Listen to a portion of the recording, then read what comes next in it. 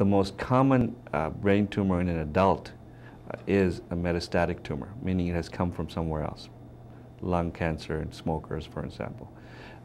In younger age groups, what is referred to as benign or lesser aggressive tumors are more common.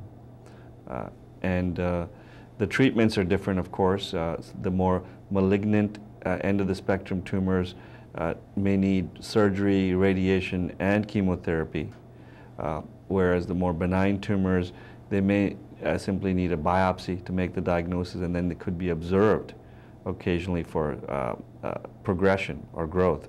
And they may grow very slowly over years. And then if they do become critical, where they're pushing on important structures, then can be resected, or other modes of therapy can be used.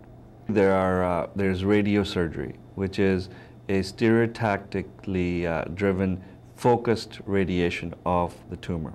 That's usually used for more aggressive types of tumors, but some less aggressive tumors are also benefiting from that. That's a very focused form of radiation, and whole brain radiation is also used in some patients who have multiple metastases all over the brain, for example, and then they would get whole brain radiation. The other mainstay of treatment is chemotherapy, where patients get IV chemotherapy agents for fighting certain specific kinds of tumors.